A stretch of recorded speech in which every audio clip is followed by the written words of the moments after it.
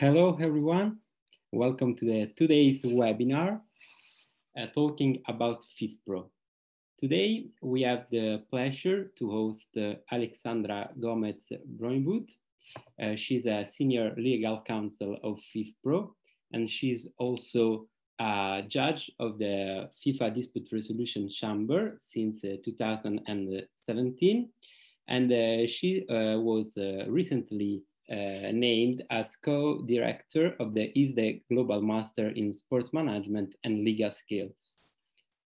Hello, Alexandra. How are you? Hi. Hello. Really a pleasure to be here. Thank you. It's a pleasure for me and for all the attendees. I have a lot of questions for you. I am really curious to know more about your activity and about the hot topics like maternity leave and all of that, and in general the legal protection for female football players. As you should know, women football is growing a lot, and so I have a lot of questions for you. Can't wait to start. And first of all, I want to thank you for being here, for taking part to our webinar. And then I would like to start with the first question, which is related to your daily activity counsel of FIFPro. Well, could you explain us what is FIFPro? How do you work? In order to represent the professional football players, to defend their labor rights. And we are composed by a national players association in different countries or unions sometimes that represent their professional football players at national level. And they are all members of FIFPro. So we are, if you look at the structure, let's say, it's a little bit similar to that of FIFA. So you have FIFA composed of all the member associations, all those federations, while we are composed by all our player associations. We have at the moment 70 players associations around the world that are members of FIFPro in all the continents, all around the world, bigger, smaller, super developed, or not so much. And so there's a whole variety. Easier contexts and more difficult contexts. So a lot of work, very varied and really interesting. But the core, let's say, what we do and why we exist is to protect the labor rights of those professional players. Because to start with, we still live in a world where in some countries, professional football players are not considered workers. And this is a major concern because, of course, that carries a lot of consequences. Yeah. I can imagine. Could you make us some example? I'm very curious, for example, about the African situation, the Asian situation, because when we think about football, we always think about Cristiano, Ronaldo, Messi, Buffon, but as you were saying, I mean, there are so many different contexts and so many different situations all over the world. So what could you make us some example of your activity in like more difficult contexts? Yeah, well, that's a good question. And actually, it's a question that I get a lot, like when, I meet new people and they're like, oh, what do you do for a living? Oh, I'm a lawyer. Where do you work? I work for the International Football Players Union. They're like, International Players Union? Like, why do they need a union if they're all millionaires? And that is, of course, the common perception, because those are the players that we know, right? As fans, those are the matches that we watch. Those are the players that we know. And that's a big problem, let's say, for us, for our work, because it makes it more difficult for people to understand the real situation. And we have been saying this for many years. And in 2016, we carried out a very in-depth study, the employment situation of professional football players around the world. We had more than 14,000 professional football players surveyed. And then we really got the numbers, which did not surprise us, but it was a great thing to do because we did with the University of Manchester. So everything was done very, very neatly. So it's really a very professional research. And then we can really show what we have been saying for so long in numbers. And that study shows that almost half of the players around the world earn less than $1,000 per month. So very far from those millionaires that we sometimes watch on TV. And what makes things worse, and this is probably the biggest problem in football nowadays, is that players do not receive their pay on time. They do not receive it on time when they earn better, and they do not receive it on time when they earn less. So imagine if you earn $1,000 or $500 or $300, because we have really a whole variety of salaries. It's not completely uncommon to see those salaries, and you're not paid for 3 months or for 6 months or for 1 year, which we do see as unbelievable as it may sound. You would understand how severe the situation is around the world. And somehow there is this social justification that, oh, but it's football. So, you know, I mean, probably the club couldn't pay. It's like, yes, and because the club is the employer. And when they employ the player, they need to have a budget. So they need to pay, they must pay, it's an employee, right? And when we talk about players, everything is more relaxed. And even in the regulations, I mean, the RSTP has evolved enormously, and we are now in a much better situation than we were before, for sure. Still, the player has to send a default notice granting 15 days to what should have been paid 2 months ago in order to tell the club that they do have 15 more days on top of the 60 days of late payment. It is insane. If FIFPro would tell me, I'm employed by FIFPro, if FIFPro would tell me, oh yeah, sorry, if we don't pay your salary, you have to wait 2 months and then send us a default notice of 15 days, I would go nuts.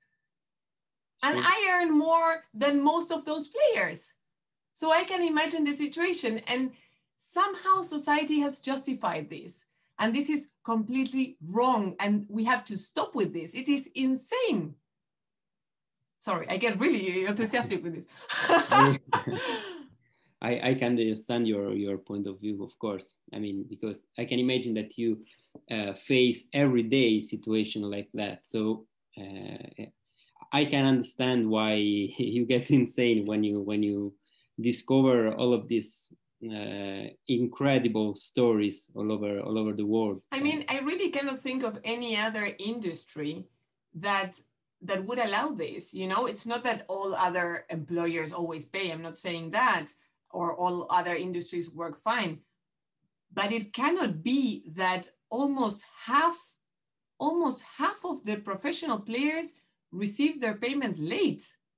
It is completely insane, completely insane. And something else that is worth mentioning, because we always think, oh yeah, because of course they did a worldwide study, so probably this is the situation in Africa, probably this is the situation in Asia. Yes, it is, but it also is the situation in Europe. In Europe, instead of being almost half, it is 32.2%. Well, I think that's a very, very, very high percentage of late payment for Europe, for UEFA. With the money that UEFA, you know, has as a confederation, makes the money involved in football in Europe, and we have 32.2% of late payment. It's unbelievable. And when I talk about late payment, I'm not talking about, you know, receiving your salary maybe 1 week late or something. I'm talking about months. And when we go to the DRC and we have a player asking for his overdue payables, then no one considers that that player, in order to pay for his rent, he had to go and take a loan. And for that loan, no one gives loans for free, you know? So it's a whole thing that gets, it is unbelievable when we finally can get players to get their money directly, let's say, because we normally do not defend, well, normally, actually we do it more and more, but we're not supposed to be representing players directly. Normally, this is the job that is done by our members, right? The player unions at national level. But the thing is that, of course, there are 211 members of FIFA, and we have 70. So there are many countries in which we do not have a member. And if there's a player in trouble in a country where there is no players association, we as FIFPro will not tell him, oh, good luck, you're not a member, you know? So we will help him or her anyway. And you really have to see the stories behind the things that these players go through. The clauses in the contract, we tend to ignore them even at the level of FIFA DRC. So if it's a very abusive clause, then we will deem it null and void, and we just move on. But we see it's sick how natural we take these clauses, you know? It's like, oh yeah, abusive clause, null and void. So we go to the calculation of Article 17, or in other things it can be as well. But we see very frequently, for example, compensation clauses that if the player breaches the contract, the player earns, I don't know, $2,000 per month. If the player breaches the contract, he needs to pay $60 million for a one-year contract, for example. And if the club breaches the contract, they can pay one salary, and that's okay. So 60 million versus 2,000. Yeah, and when we do the DRC, we do say like this is null and void and we do not consider it, but shouldn't we go further than that? Like, how can we admit people imposing these clauses? You know? Yeah, crazy. Like, shouldn't we go for sporting sanctions or something for being completely indecent? I don't know. Yeah.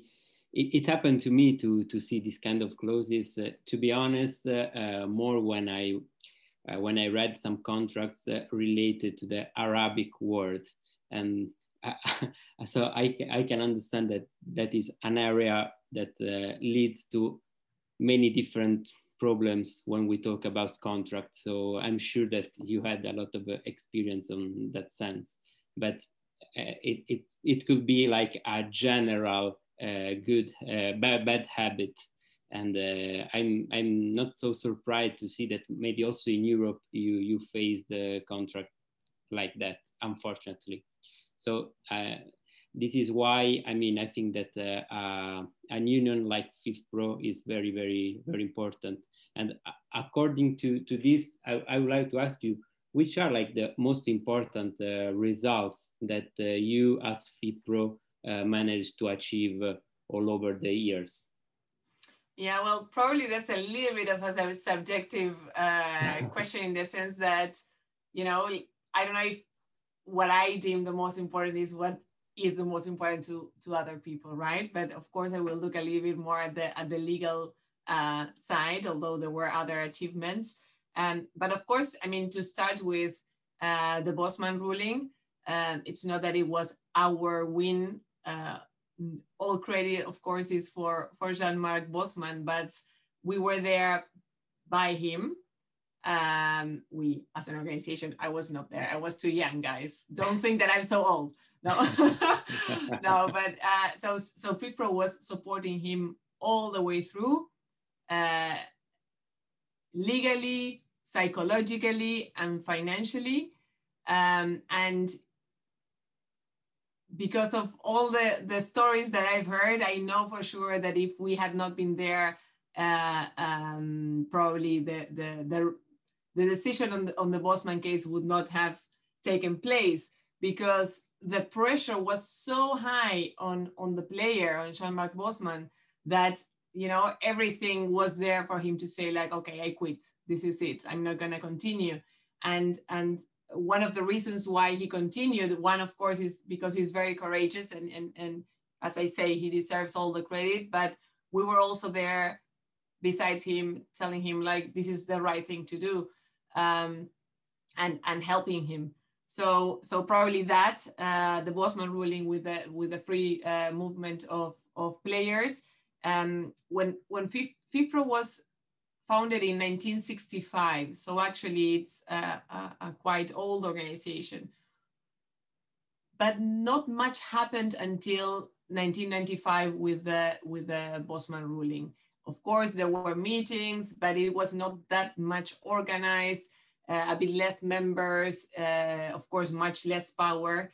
And through the Bosman ruling and the changes in the transfer system that led because of that ruling, then we started to have our place, let's say, in the football system. And that led to all the changes that came afterwards. If you think of it, when the RSTP was put in place, and the NDRC, and the DRC, the FIFA DRC was created, there we already got our judges in the DRC, and nowadays we have half of those judges appointed in the DRC are nominated by FIFPro. We also have representation in the Player Status Committee. We are also represented in the Football Stakeholders Committee, in this task forces to reform the transfer system. So it is very clear that nowadays we are in a very different position than we were back then. In 2015, we lodged a complaint against the transfer system in the European Commission.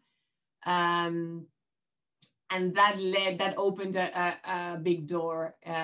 You can criticize it or not, because we received a lot of, we were back then the Bosman again, you know, getting all the hits like, oh, football will die without a transfer system, not thinking that most of other sports do not have one and they still survive anyway. But what we were saying was, in the agreement of 2001, the transfer system was allowed, let's say, by the European Commission, because there were some promises made, right? So we would strive for contractual stability, protect the minors, concentrate on the education or training, compensation, distribution of the money with the clubs.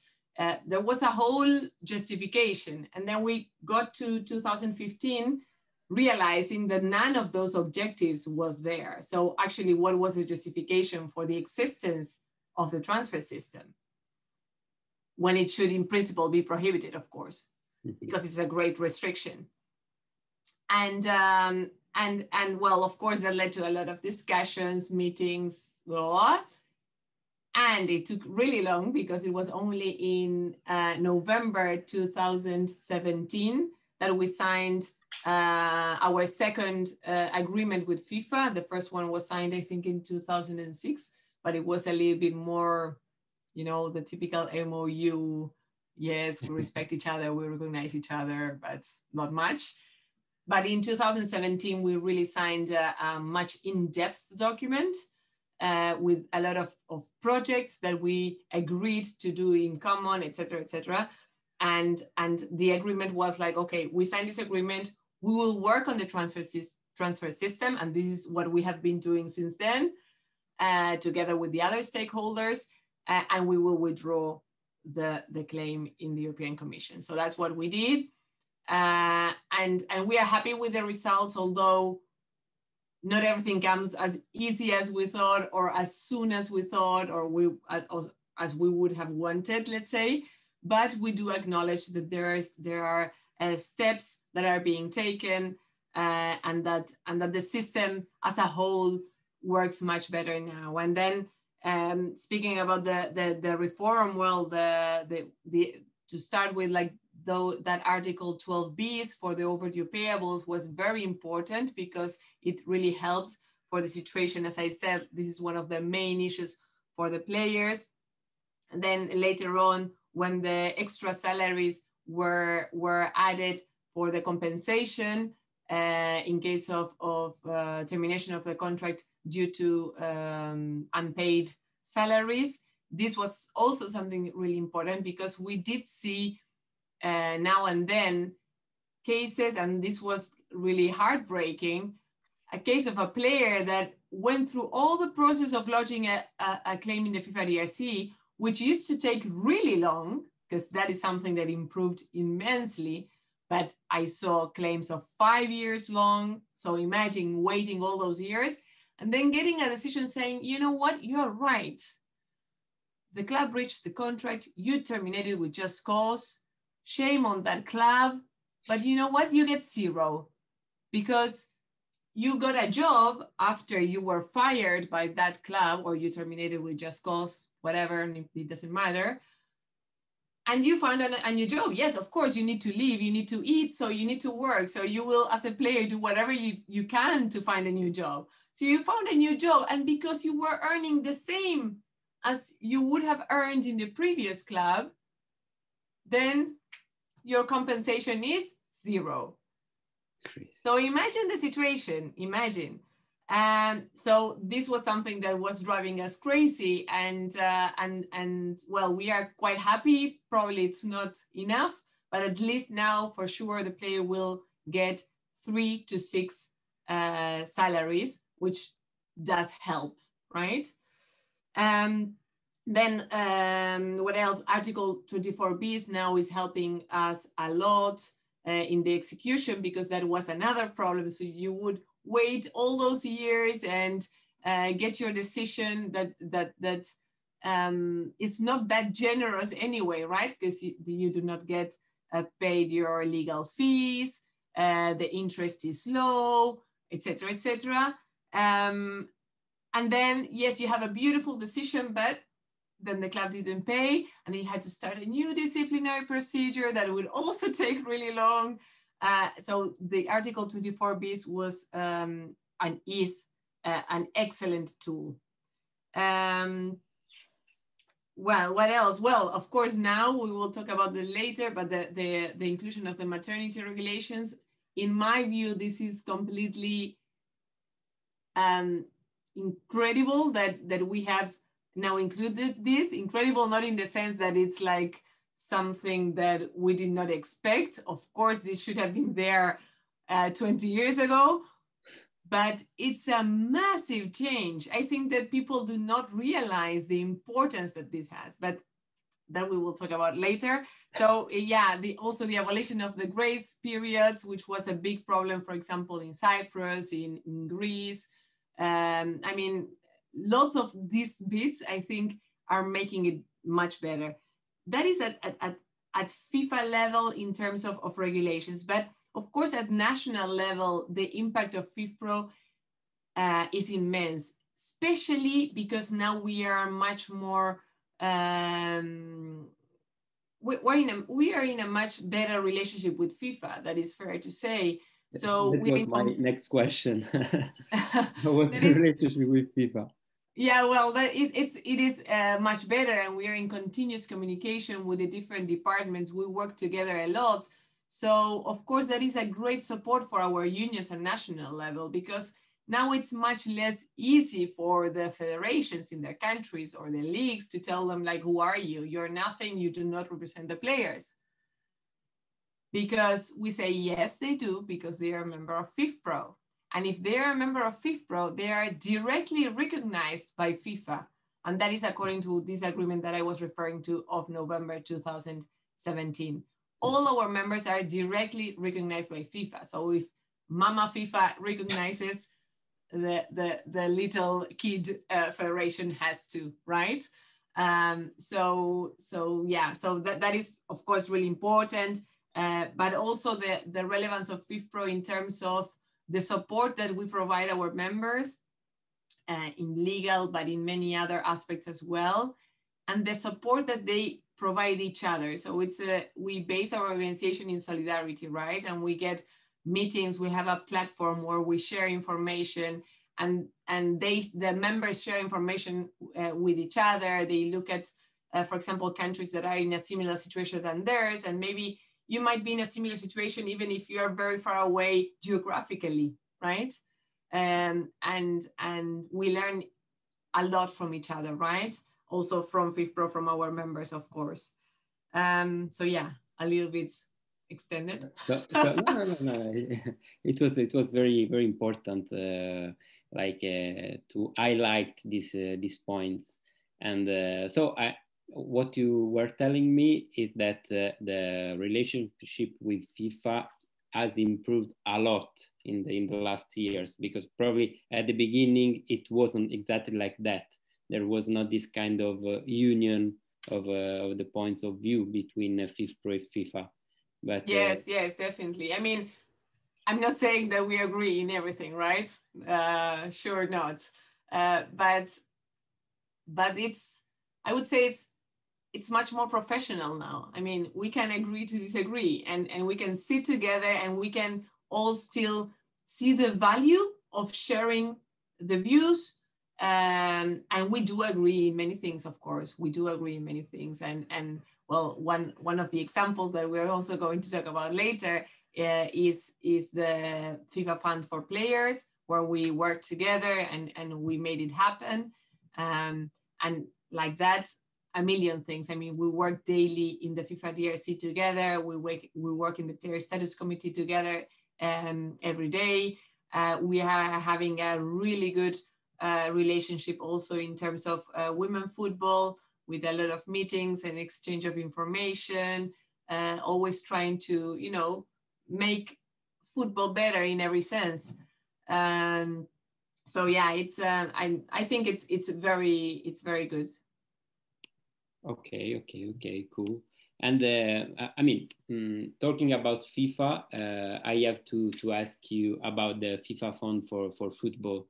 That I think is a great, big change, and like a big, it could be of big support for all the football players who couldn't be compensated in the past, but now, I mean, thanks to this fund created by FIFA, they could be compensated and continue to live probably. Meanwhile, they can get a new job. So how does it work? How can a football player make the application in order to get this quantity of money? How much money is involved? Tell us, please, a little bit more about this fund. Yeah, so we have been talking about this fund for probably years, I think, because it is something that we saw as a very big problem, and that was also a terrible situation, right? To see a club just disappear for whatever reasons, sometimes maybe a bit more naive and sometimes not so much, but they just disappeared.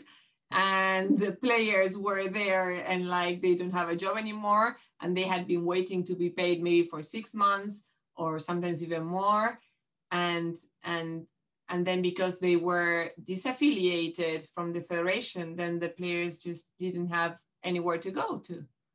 And we have seen a lot of those cases, and also it was terrible, right? Also leading to mental health problems and stuff, which I totally understand. You can imagine the situation, and also it's so difficult to explain to the players that because the club went bust and is disaffiliated, that then no one has any obligation anymore, nor the federation, nor FIFA, no one. And they're like, but what are you saying? Like, everyone talks about the football family. Where's the family there, right? and it is difficult to understand, you know. So we were really happy when we could make this happen. We worked really well with FIFA. FIFA had also a lot of will to do this. So we were really happy when it came to light. However, when we started working with this, because of course the first period of the fund to allow the amounts has already passed, and we were completely overwhelmed with the amount of requests that we received. It was, and the amount was more than $70 million on requests. And we are talking about unpaid salaries, because the fund is only for overdue payables. So it is not for compensation. So if you have a decision of the FIFA DRC or of the NDRC or whatever, saying that you are owed $100,000, but the part of the overdue salaries is 20,000, then what you can request to the fund is only 20, right? That is something important to remember. So only talking about overdue payables, it was above $70 million. And the allocated amount for the period was 5, right? Yeah. So yeah, it was insane. And we honestly, even being FIFPro, even knowing how bad the situation is, we did not expect that this amount would be so crazy. And we also did not expect that that 70% of these requests came from the UEFA territory. Yeah, because 70%. That's a big news, because I was talking about this fund with Victor Ocando, a colleague of us, and we were talking about the situation in his country, Venezuela. So we were, I mean, our conversation was more based like, oh, it's a very big thing for example, some South American countries or Asian countries, but the reality is very different. Is that even in Europe, in the rich Europe, if you don't think about the big fives or like the first division leagues, you can face this kind of problem. And yeah, so this is happening with the financial fair play and with all the so it's really incredible. And there, of course, we call for, the attention and the actual contribution of the confederations as well, right? Because it seems that if 70% of these requests came from the UEFA territory, maybe UEFA also should contribute a little bit to the fund, right? And then we could have a higher amount, because the current situation, we have not yet allocated the amounts, because as I said, we were completely overwhelmed and the process is taking longer than we expected. But the truth is that, of course, the players will receive much less than they would be entitled to, because the total amount is 5 million. So make the maths. It's yeah. So it was something amazing. Like, we were really happy last year, and this year it's a bit like, so it's still something great in principle, and also, of course, this first period covered more years. So we expect that for the coming periods, the requests will be less. It should be, because it's a shorter period of time. But yeah, definitely the numbers maybe should be reviewed, right? We need more money for the fund, that for sure. And another question that comes to my mind is related to the COVID-19. I mean, I already know which will be the answer, but which was the impact of the pandemic in this kind of contractual relationship between football players and clubs, because I mean, we saw that, for example, also in Italy, there are clubs very important, like, for example, Inter, which and Inter did not pay exactly on time the salaries of the football players. And we are talking about Inter, which is a big club. And so I can imagine how is the situation all over the world. But my question is, have been already some immediate consequences, or it's something like still ongoing? Well, yeah, for sure there have been already consequences, right? I think that, like, to simplify it a lot, there were two ways of addressing this by clubs, I mean, right? Or actually by all the national stakeholders, let's say. So you can acknowledge the situation and then be sincere and be open and show your numbers as a club and say, like, listen, this is my situation. These are all the measures that I will take, which of course cannot only include the salaries of the players. And, you know, I'm willing to pay everything. I just cannot do it now. Let's work on a plan on how we do this. That is one approach, and it has happened a lot, and we were happy with those. But the other approach was, okay, the global pandemic was declared on the 13th March, if I'm not mistaken. On the 14th, they were already announcing measures like, for the next 5 years, players will earn half, and you're like, okay. I mean, if you think of it now, it's already been almost a year of the pandemic, and it's a very different situation. But back then, we didn't know if the global pandemic would take 1 month or 2 weeks, or who knew, you know? So there were lots of abuses in this sense, like very disgusting, you know, like just disgusting. They were like clearly taking advantage of, exactly.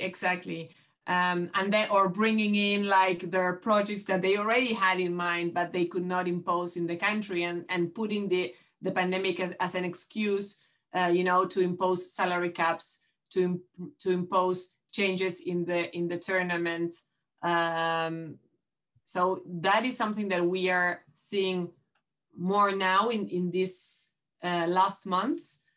So intentions of imposing unilaterally salary caps at national level without considering, you know, context, consequences, minimums, because before you even name the word cap, talk to me about a minimum salary, right? Not the salary cap, but the minimum. Exactly.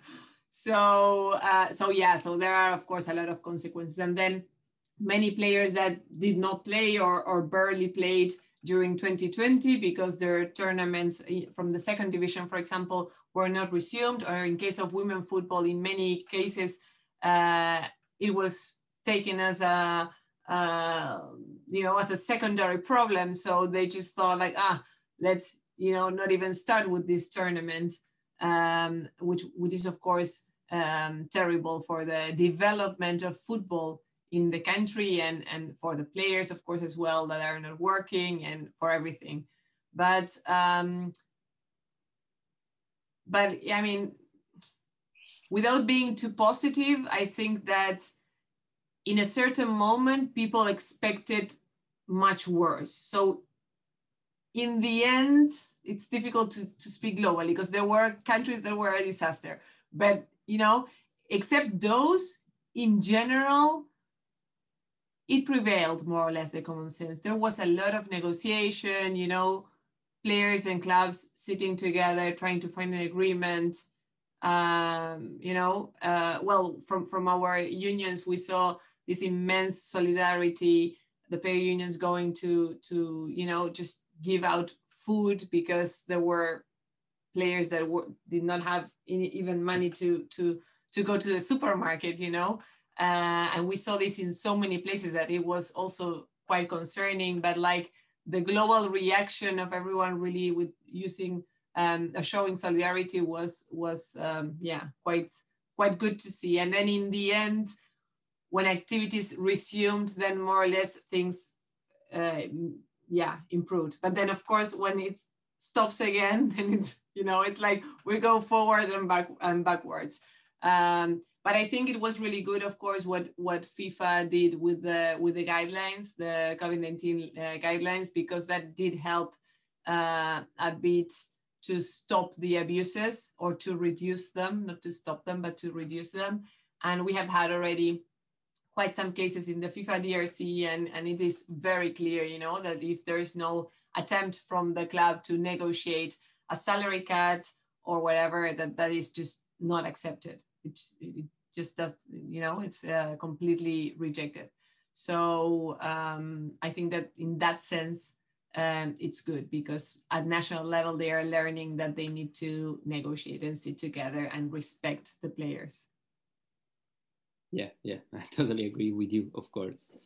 And you mentioned, I mean, FIFPro as a global union of football players. And when we think about football players, we also have to consider female football players.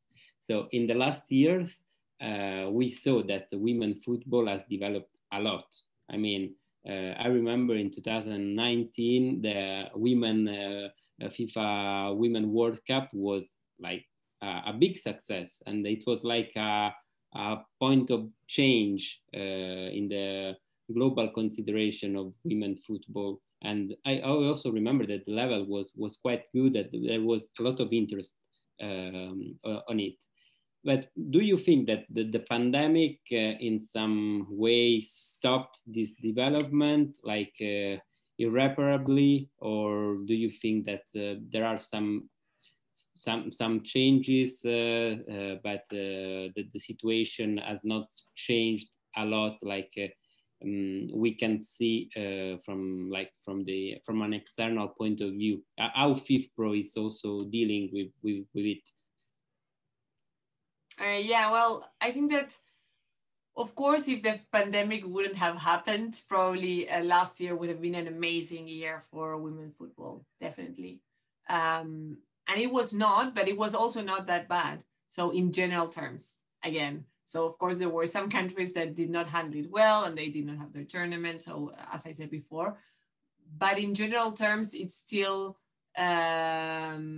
continued its growth. And so I don't think it did harm it, but not irreparably. And we, what we did from our side, let's say, so already in April, we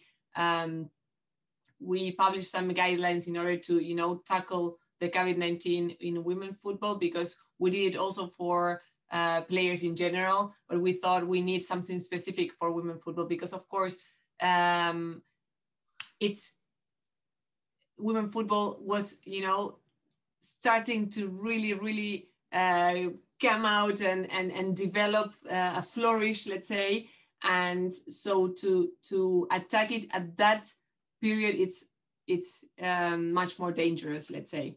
So if you have a financial difficulty in a well-established club that is wealthy, etc., of course, it's much easier to tackle than maybe a small women's football club that is only starting and was actually hoping to have the first income in 2020. So that's why we thought, like, actually what we need now is like special attention to women football and extra support for women football. And I think that FIFA had a good reaction in terms of the amounts granted and stating specifically this has to go specifically for women football. Then I don't know if it worked, or I don't know, no. I know it did not work that well in really getting there, right? But I mean, I don't know if FIFA is to blame, because can they really control it? The system should work as a whole. So if the federations were not doing their job, yeah, they should be sanctioned probably, but sometimes the federations did, but then the clubs didn't, and the whole chain did not work the best way possible. Sometimes it did, but many times it didn't. So I think it was a really good approach from FIFA, maybe for the future, to try to check a little bit more or be on top of it in terms of, does it really get to the players, or does it really get to the development of women football? Or did half of the money got there, or did nothing get there, I mean, how can, with that money that was paid, how could some clubs or even leagues say, we cannot compete this year? It's not so expensive, because most of those clubs, they have also a male affiliate, so they can share pitches and stuff like that. So it's not that it would be an immense cost. And we know that the salaries of the women players, unfortunately, is not that high. So it's not that it wasn't such a great investment. But well, But no, I think that there's still more to do, and more emphasis has to be done on taking care of women football, especially. But I am happy to see that it's still developed, that it's still there. I mean, you see, there are little things, there are little facts that show you that it's still relevant and it's still interesting for the fans, which is of course so important. Like you saw it with the World 11, where the players were really eager to vote their teammates, and people were watching and they wanted to know which was the best team in the world according to the football players themselves. So yeah, I think that the interest is still there, but there are a lot of things to review. Something that we are concerned about is, of course, we need to look into the health of the players and of the staff and of everyone due to the COVID-19. But especially for women football, we need to make sure that there are still tournaments. Because while male players in general are playing too much, and actually we also have a research on that, right? Women players are playing too little. And if they don't play enough, then they cannot continue developing, then the fans do not completely engage. It's a cycle. So the competitions of women football have to be a priority, and they are still not. So yeah, that's one of the things to look at. Thank you. I was very curious to ask you about that. And I'm happy to see that, I mean, the process is still ongoing and it hasn't stopped. And talking about women football, we can arrive to the heart of our conversation, which is the new FIFA RSTP amendment regarding maternity leave. I read that according to this new modification, this new amendment, the Article 18.7 is saying that the female football players will be granted of a maternity leave of 14 weeks. And so, and like 8 weeks immediately after giving birth. So could you tell us how you managed to arrive to this amendment, and how which will be the real impact in the women's football? Yeah, well, this is something that we feel really proud about. It's something that we were also chasing for a while. We have been having meetings with FIFA regarding this, and to be honest, we had a really good reception from FIFA. So from day one, they agreed that this had to be inserted. Then of course you have a lot of discussions or negotiations on how to, and how far, and well, but from day one, I remember speaking with Emilio Garcia, and he's saying, yeah, of course we need to include this, like it has to be there. It's crazy that it's not there actually. So the process started probably, I think it was December 2019. Yeah, I think so. Yeah,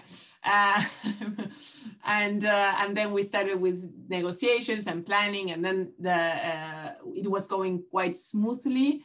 But when they were about to send us, that first draft saying like, okay, this is the regulations that we think we should have, because we as FIFPro, we were proactive in this sense. So we created our own parental policy, what we called the parental policy, and that's what we deem should be there as a very minimum, right? So it is far from an ideal thing. So if we could ask for, we would ask, let's say, for more, but like just thinking, okay, what is the reality? What is achievable? Okay, so we created this parental policy, and that was the first document that we shared with FIFA, explaining how we had reached to those propositions, to the numbers, to the lengths of the maternity leave, et cetera, because what we did was, let's be smart about this. What is the best way to look at the information? ILO, right? If the International Labour Organization says this is a minimum, it's quite hard then to argue otherwise. So that's how we started, and then and FIFA, I think it was for the first time that they really looked into the into the ILO in order to incorporate in the regulation, and that is in the relations, and that is a massive message actually, because there is, I mean, FIFA has for many years already recognized players as workers, but you know that FIFA is also giving the message to the federations and to the clubs and to the leagues. Okay, when I regulate, I look at the ILO. It's quite a stand, and well, then when FIFA was about to send us their draft, COVID came, and then of course it was not a priority anymore, so everything was a little bit delayed. But we were really happy that it could still be, you know, implemented as from 1st January. So it's now on actually, which is like, wow, it's there. So now we have to see, of course, how everything develops, right? It's not going to be an easy one because, of course, it was included as the mandatory disposition. So all federations at national level have to include this exactly in their RSTP at national level. They have to include them. And this is, of course, something else that is very important and that we sometimes get questions about. And I think in the text is clear, but it's very important to mention that these are minimums. These are minimums. So, of course, if the national law provides for a longer period that is applicable to players, if there's a collective bargaining agreement at national level that by which it was agreed that you would get a longer maternity leave or that you would get fully paid, because what we have now in the regulations is a minimum of 2/3. This is the minimum suggestion of the ILO as well. Then, of course, those would prevail, right? The ones that were agreed at national level. But when we talk about if the national legislation provides differently, we're talking about national legislation. We're not talking about regulations of federations, of course. But it's worth mentioning just in case. And then in terms of the length of the maternity leave, well, yeah, and then are we 100% happy with this amendment? No, we are very happy, but we wanted a little bit more. We wanted some things a little bit different, but of course, how the RSTP is modified now is by agreement, and we needed also, of course, to negotiate, let's say, with ECA, with the European Clubs Association, with World League Forum, and with FIFA. So, of course, yeah, you cannot get everything you want, but this is absolutely fantastic to start with. We will push for more, definitely. FIFA wants more too. Yesterday, I was listening to Emilio in the IF conference, and he was confirming it publicly because he had already told us that to us. But yesterday he said it publicly, so I can repeat it. FIFA wants more too. So the idea was like, okay, let's get this out, start implementation, but we will keep on working on this because, yeah, there are more things to consider. For example, something that we really wanted to include was the non-bearing child parent leave. So that would be the case of it can be the husband or the wife, you know, because it depends. It can be, of course, any kind of couple, but that the other parent, let's say, also has the possibility to have some free days. But of course, this was much more tricky because we're talking about male players as well. And who dares to say that Messi can take 15 days off if he gets a child, you know? Then people freak out, forgetting that Messi is also a person besides being a great football player. Has to renounce to a classico for taking care of his kid. Crazy, no? Impossible. I can imagine like the average person saying that. Exactly. I mean, I have heard some conferences, you know, people saying like, yeah, well, but I heard this and I'm still shocked when I say it. I heard this comment. Well, if it's an important match, I mean, you can always record the birth of your child, because we were not talking about the leave. We were talking about being able to attend the birth of your kid, right? And they were like, yeah, but you can always have that recorded, you know, but the match, and I was like, whoa, really? Are we comparing the birth of your child with a match, whatever match it is? Wow. And I love football too, but come on, like priorities sometimes are not well established, I guess. But well, so imagine that if there's a discussion on that, on the date of the birth, imagine for the leave. But still, even if if there's discussion, we're gonna completely push for that, definitely, because it's insane that they would not have it. So yeah, our aim is to get at least 15 days for those non-bearing child parents, who also, of course, have the rights and the responsibility. I mean, come on, poor berry mother, you know, that have the child there, and then she's like, goodbye, I'm on tour. So yeah, I also speak as a mother. Probably I would have killed my husband if he was not there during the birth of my children. Yeah, I can imagine. And now we talk about one hot topic, which is the one related to the maternity leave. Then I have another curiosity. I mean, I know that FIFPro is an union of football players, but another hot topic is that FIFA finally recognized officially the figure of coach. So when I was in the law firm, when I worked and when we assisted the coaches, there was always this kind of thinking that, if coaches had a global union like football players, they would have more like guarantees. So according to your experience, is this true? And do you think that like the FIFPro experience could be of some help for coaches? Have you been asked for an assistant from coaches, from a possible global union of coaches? What do you think about that?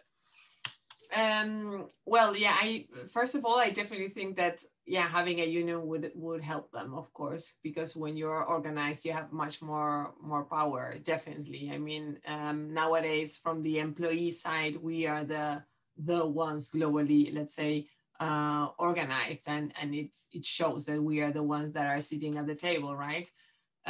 So yeah, if I could recommend it, then definitely. It's not so easy to start, but and then of course we are there to help anyone that you know wants to protect labor rights in any sense. But it's not our core. So of course we are protecting professional football players, so we can, you know, give tips or have a meeting that wouldn't be a problem. But yeah, let's say that's it. And actually, that's what we expressed as well during the negotiations of the coaches regulations, because we were also there at the table, and we expressed immediately that we were, you know, flattered to be invited to that meeting, but that actually did not concern us. That we deemed that the coaches had to be sitting at the table, and even though there's not a global organization, there are some important organizations at national level that maybe, you know, they could have been reached out for a consensus. So we just made some general remarks, you know, in terms of, you know, labor law or whatever. And one of the things that I remember also mentioning, I mean, on one hand, I think it was really good for coaches. On the other hand, some of the dispositions that are now applied to them are some of the ones that we have always complained about. So I'm like, oh, poor dudes, you know, now they're also in the same bag, although they also got all the benefits that we strive for, you know. So in a way they were benefited by our work. But, you know, there are some bits that are a problem. And yesterday, Emilio got the question as well, like, does this mean that now coaches only have a limited period, term period contracts? And he was doubting a little bit, but it seems so, right? If you look at the conclusions, and we were wondering whether that, to start with, is something positive for the coaches or not. I mean, it will of course depend on the national level and the national regulation as well. But yeah, I mean, I remember saying in the meeting, like, listen, we have had so many fights about the RSTP and the implementation and the transfer system, and now we're putting coaches in the bag, you know, without asking them. So I think that they are happy anyway, because, you know, just non being regulated is a bit like when there's complete uncertainty, and so I understand, and I think it was very well intended, and I think that probably it will have a very good result. Definitely, I'm not saying otherwise, but it was not that easy, you know, like it's not like the supermodel to imitate. Wow. Good. Alexandra, you will be happy to see that we received a lot of questions. So very different kind of questions. And I have to ask some of them. There is an anonymous attendee who asked you that, who mentioned that the fact that you say that there are 70 members of FIFPro. And he's asking, what is the membership process for a country to join FIFPro? I think we can talk about national union and not country. Yeah. Yeah, exactly. So it's national union or national players association. So the process, it depends a little bit. It can be that there's already an organization at national level and that then they would like to become a member of FIFPro. And it could be that there are some players that really want to, you know, organize, and they reach out to us like, help. So we do not create unions or player associations at national level. But if there are players that need some help, we have a status of observers.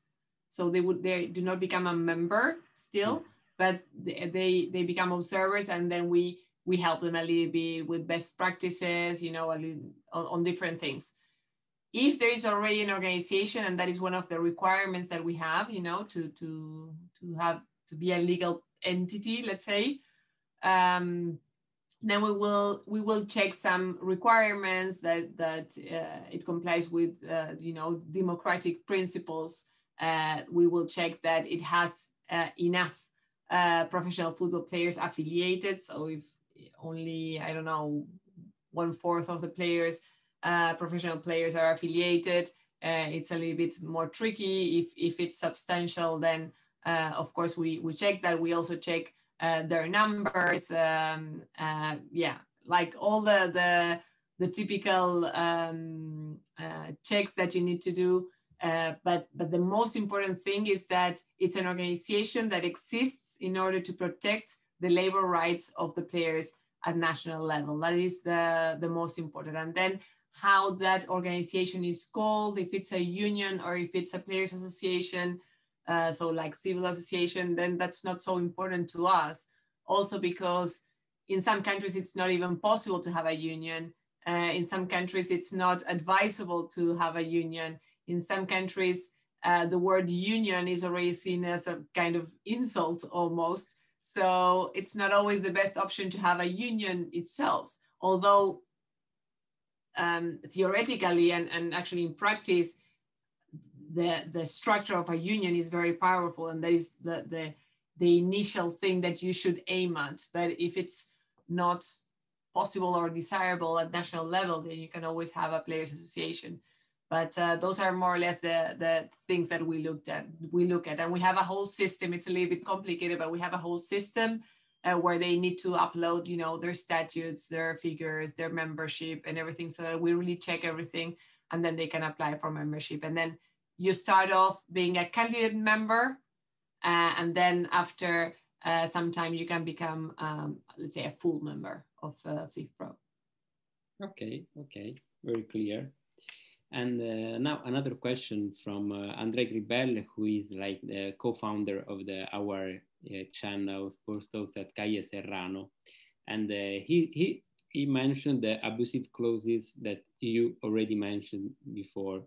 And his question is, what efforts FIFPro together with FIFA do on avoiding clubs pressuring abusive clauses in foreign players? Well, in foreign and in national, I mean, actually, it's worse for the national players, because the international players can go to the FIFA DRC, and the FIFA DRC will clearly state that those clauses are abusive. At national level, the problem is much bigger. Why? Because 95% of the member associations of the federations do not comply with the circular 1010 and 1129 of FIFA, which determine very clearly that all the MAs or federations need to have an NDRC that is compliant, that is parity, that is free of charge, etc., independent. So because they do not have that, the dispute resolution at national level is a major concern that we have at FIFPro. And this is one of the things that we are working together with FIFA.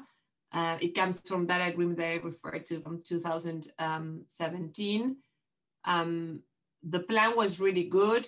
The execution is not going that well, to be honest. So our plan was to make like these working groups, like a task force, let's say, to implement NDRCs at national level in different countries. And we have done that. But the thing is that the idea was that within 6 months, those NDRCs would be ready.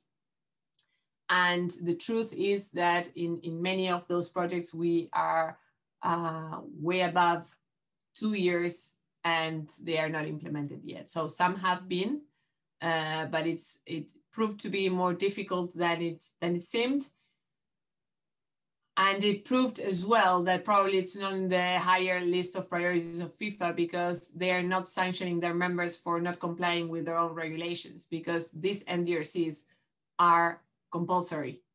So there should be no discussion on whether it will be implemented or not. And FIFA has also taken the time and effort to create the FIFA regulations for national dispute resolution chambers. So there is a regulation. They just need to grab it, copy it, change something if it's very necessary, and then you have the beautiful NDRC in practice. And still having that tool, it is immensely difficult to implement. So of course, FIFA is working on this. I'm not saying that they are not. We are working together on this project. And there is willingness, but I just, it frustrates me that they have the power to sanction and they do not in this aspect, and now we are looking into different options also together with FIFA to see whether maybe regional NDRCs would be a good solution.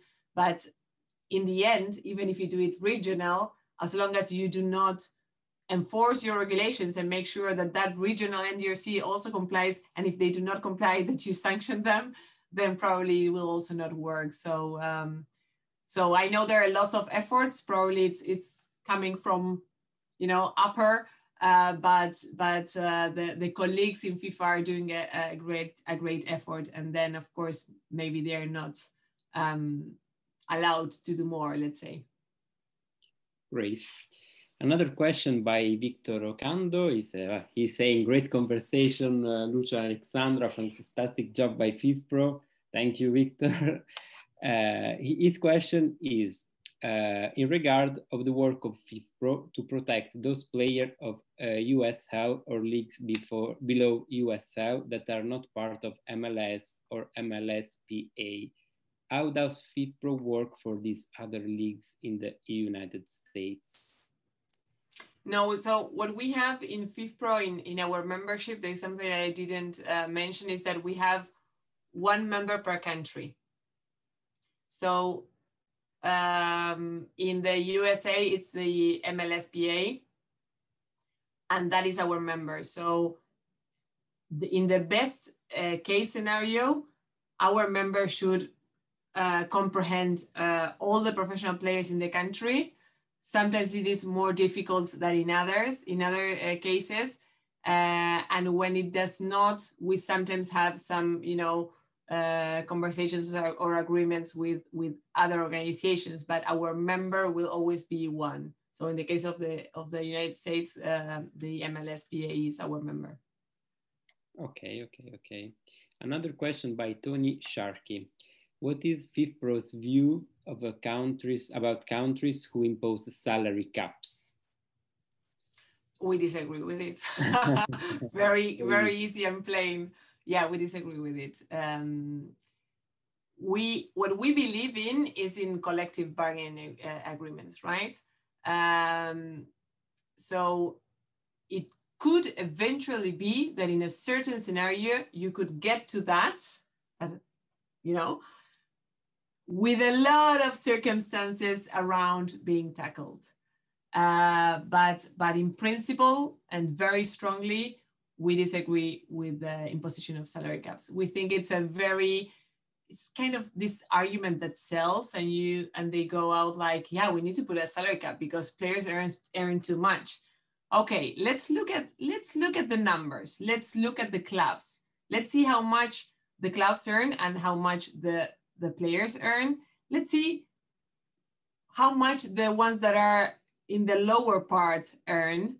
Let's see if they can make ends meet with that, and let's see if players are paid every month. Because to start with, do not cap me if you don't even pay my salary on time.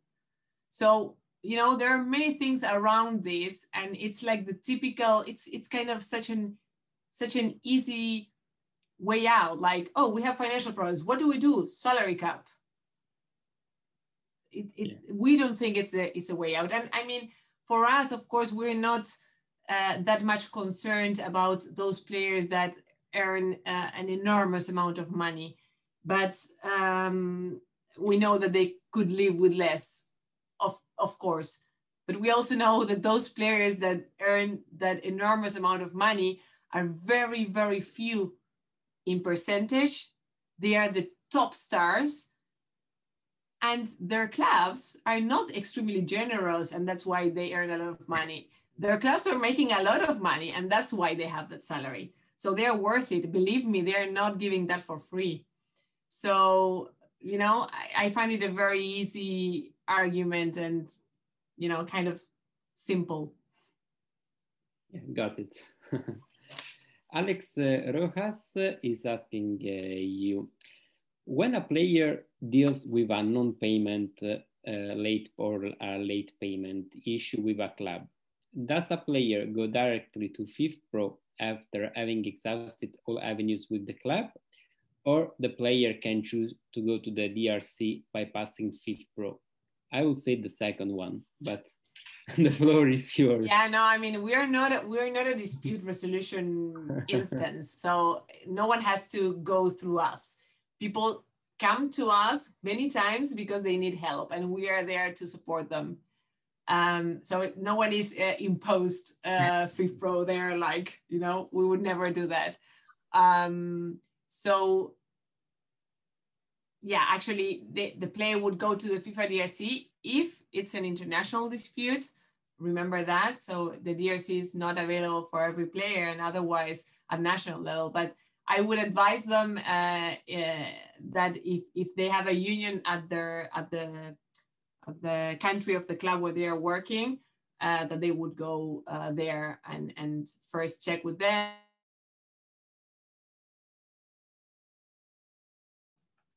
Certain requirements that others don't, so it's very good to always be well informed. And if there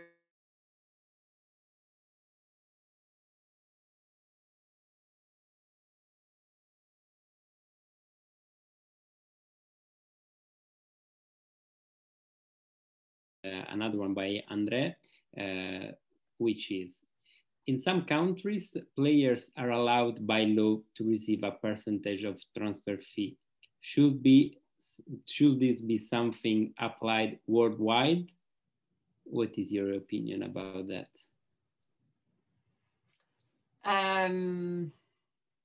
Yeah, maybe, but yeah, I think it's something that you can collectively bargain. It's not something that we deem is fundamental. It does make sense. It does make sense.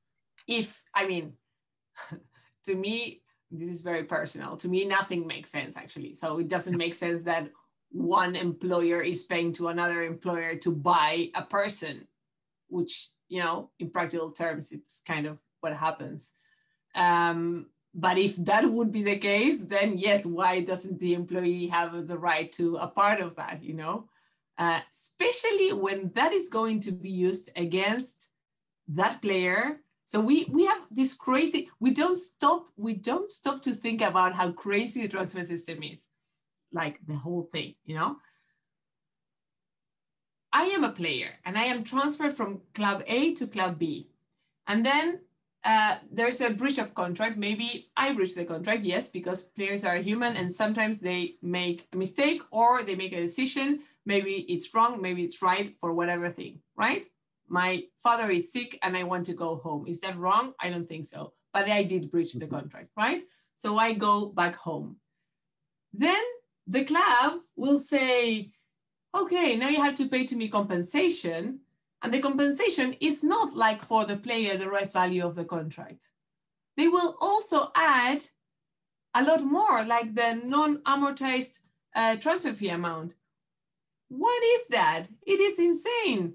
If the player did not negotiate the number of the transfer fee, the player is not involved in that part of the negotiation. And the player is normally not getting anything of that. Like these clubs, these countries that Andre was referring to are the exception. But normally the player doesn't get anything. So you don't get anything. You don't have a say on it. You, of course, you have a say in the sense of, yes, I agree to transfer or I don't agree to transfer, but you don't have a say in the amounts or anything like that. And I mean, you don't even have a say that much sometimes in moving or not, right? Because if you're told by your club, which happens a lot, either you move or you will be benched forever, I don't know if you then have much of a choice. But that aside, we have this crazy system where this is put on the shoulders of the player. So analyzing in that way, I would answer yes to Andre. Yes, everyone should have that. But this is my view. I'm not talking on behalf of FIFPro. I don't know actually what the position of FIFPro would be. He asked for your personal view. So, I mean, you were very clear in answering to this question, a very straight point of view. And so we are coming to the end of our conversation, and I have to ask you like the typical final question of this kind of conversation, talk, webinar.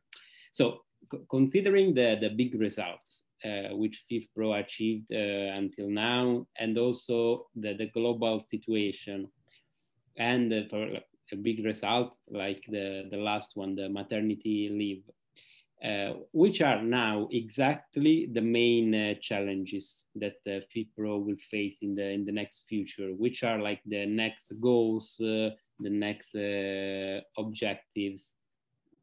Yeah, well, there are many things that are ongoing, right? It's like we have achieved a lot, but nothing is yet in the state of perfection. So to start with, we need to keep on working on all these fields. It is still basic and very important and very relevant, the non-payment issue. That is something that we still need to tackle harder. And of course, we are still in negotiation with FIFA regarding the third package, let's say, as they call it. So all that still needs to be concluded. What is going to happen with the training compensation? That is something that we are really worried about as well. There is also something that the player carries in his shoulders and maybe in the future in her shoulders, because now it's not there, but you know, it's not set in stone either. So that is something that needs to be resolved in the best possible way.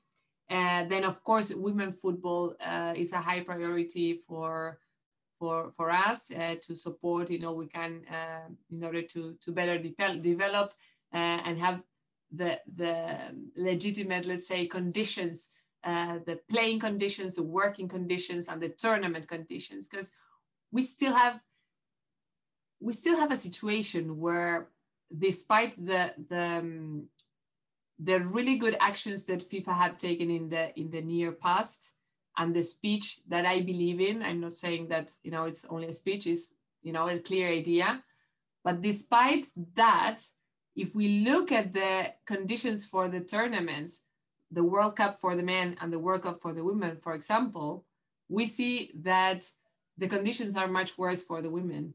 So how can an international organization, a non-for-profit, remember, international organization as FIFA, say, we are gonna treat you equally, you're equal to us, and the money invested in the World Cup does not derive from profits? It's not how it's done. And there is enough money, believe me, in FIFA. How is it possible to justify that the conditions are at least exactly the same? How is it possible? And I know that it has improved, and that is super welcome. And sometimes it's difficult to have change really quickly, but still, how can it be justified? So I don't know, many things to work on, too much. That keeps us busy every day. I can imagine. Well, thank you very much, Alexandra. It was really a pleasure for me to talk with you. And I was, as I told you before, I was very curious to ask you a lot of questions, and it's incredible to see the passion that you show in your work, with all of your garra charrua. I can feel that. So thank you very much for your time, and I hope to meet you very soon when the pandemic will allow us to meet personally in conferences, congresses, and all of that, when the world will be back to the normality. Yeah, hopefully. Thank you so much for the invitation. It was a pleasure for me as well. And thank you also to the attendees and for the participation, for all the questions. And in case someone still has something to ask, you can always reach out to me in my email. It's a.gomez@fifpro.org. So yeah, whatever you need, we are there for you. Thank you very much, and have a nice weekend, Alexandra. You too. Thank you. Bye. Bye-bye.